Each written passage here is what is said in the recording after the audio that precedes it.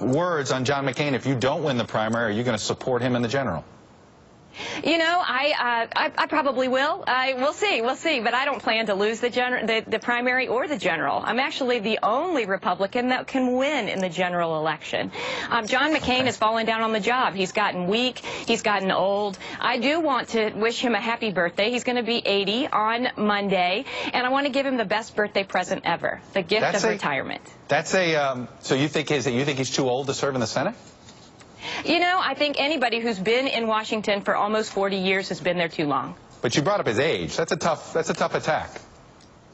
Well, I mean, I'm a physician. I see the physiological changes that happen in normal aging in patients again and again and again over the last 20, 25 years. So I do know what happens to the body and the mind at the end of life. You feel comfortable diagnosing him on air like this? Diagnosing him as an 80-year-old man? Yes, I do. All right, Kelly.